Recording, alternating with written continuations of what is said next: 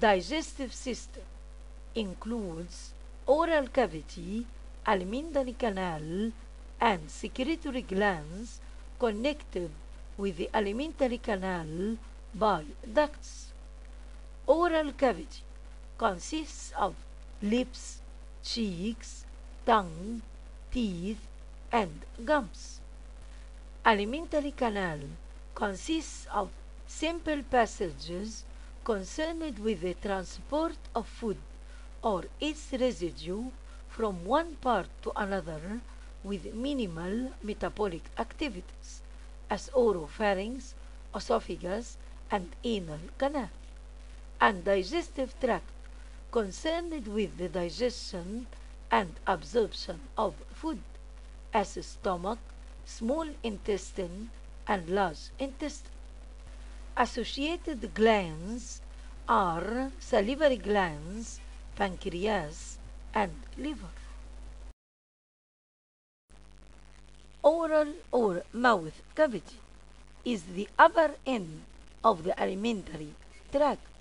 It consists of lips, cheeks, tongue, teeth, and gums. In the oral cavity, the different types of salivary glands open by ducts. Oral cavity is concerned with ingestion and fragmentation of food to form bolus to help the digestion by the different parts of the digestive tract. The lip is a wedged sheath covered with stratified squamous epithelium from both sides, skin on one side and mucous membrane on the other side. There is a central core of voluntary muscles arranged in various directions. Its outer surface is covered by thin skin, formed of epidermis and dermis, containing hair follicles, sweat, and sebaceous glands. Its internal surface is lined by a mucous membrane, formed of epithelium stratified squamous and corium of loose connective tissue having mucoserous glands, the labial glands. Red margin is a transitional zone between skin and mucous membrane. It is covered by modified skin, partially keratinized. It has no hair follicles, sweat, or sebaceous glands. The connective tissue dermis forms deep papillae that contain numerous blood capillaries, responsible for the pinkish red color of the lip.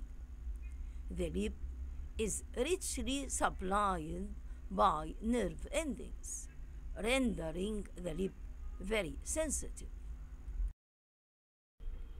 Cheeks are similar in structure to the lip.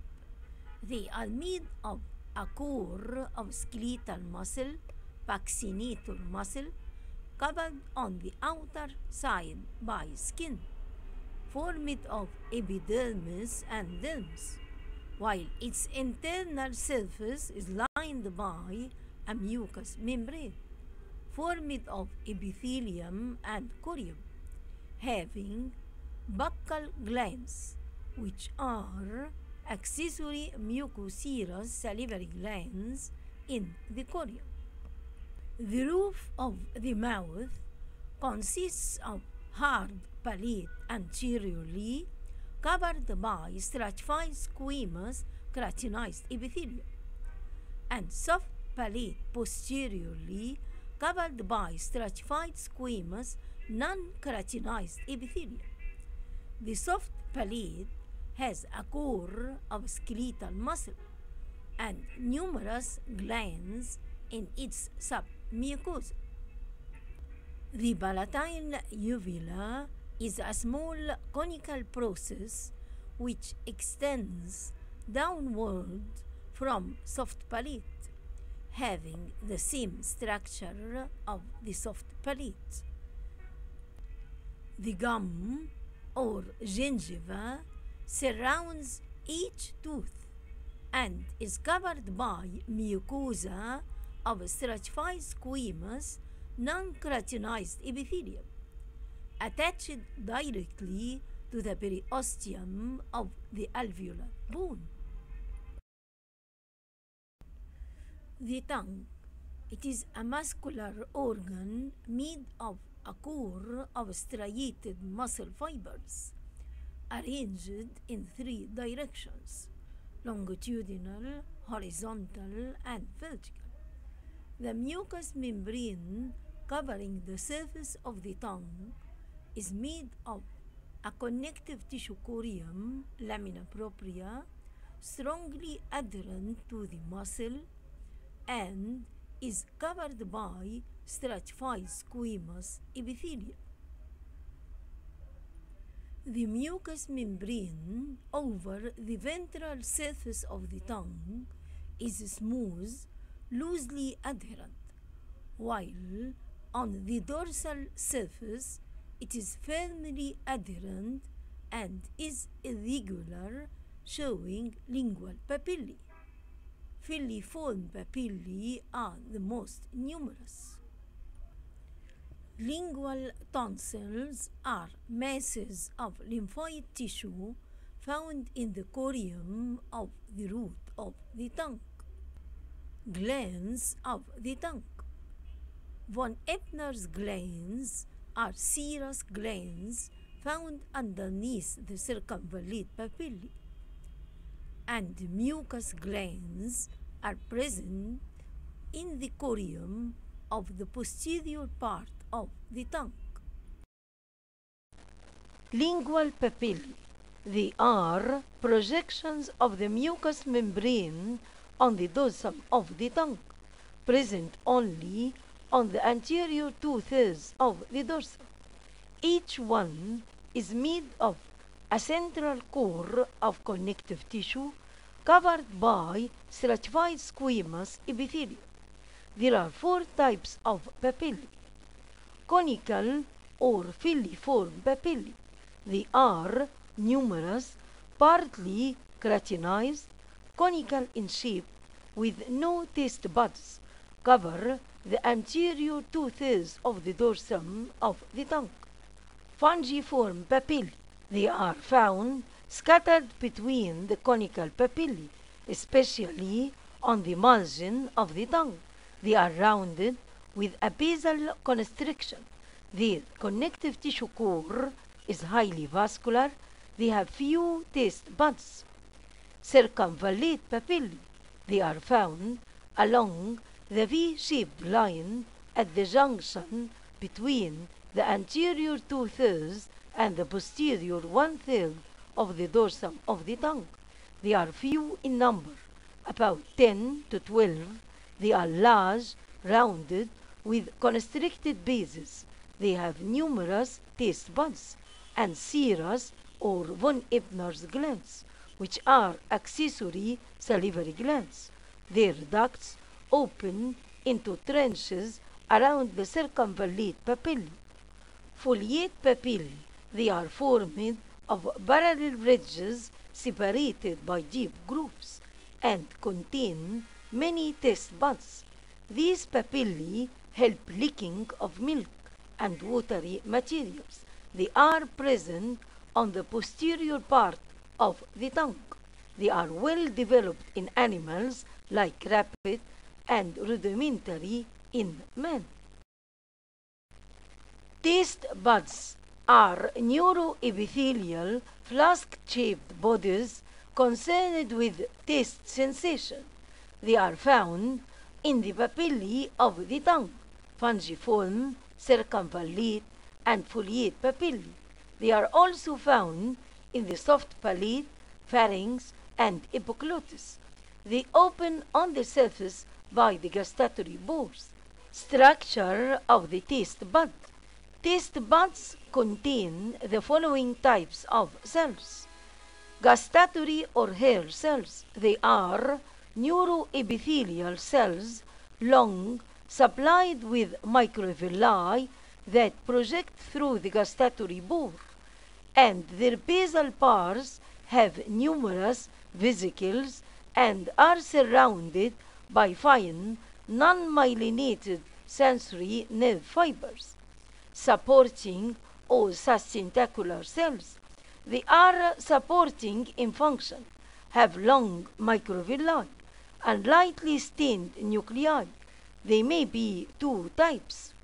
Basal cells. They are short, present at the base, and act as stem cells for the previous types.